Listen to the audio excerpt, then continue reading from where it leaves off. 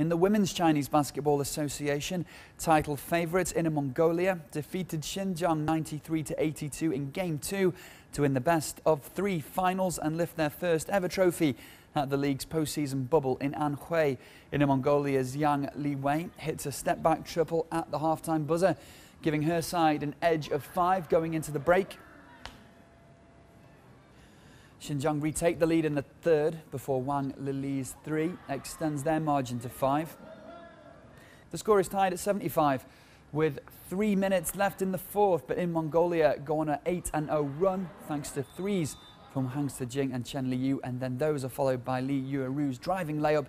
Xinjiang try to battle back again. Wudi's buzzer beater narrowly cuts the gap to 5, but their opponents never look back and go on to win by 11.